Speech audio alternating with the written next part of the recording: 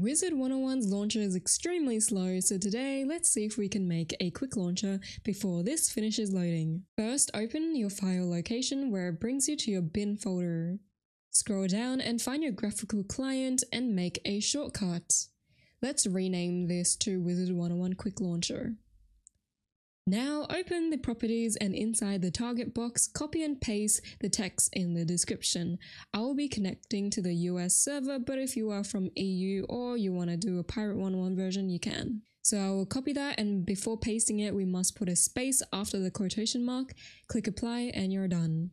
That was faster than the launcher and the tutorial is complete. All you need to do is enter your account info and it immediately loads. But you still need to keep your original launcher because every time KingsR does an update or a maintenance, the quick launcher won't work until you use the original launcher to load the new assets, and then you can continue to use the quick launcher.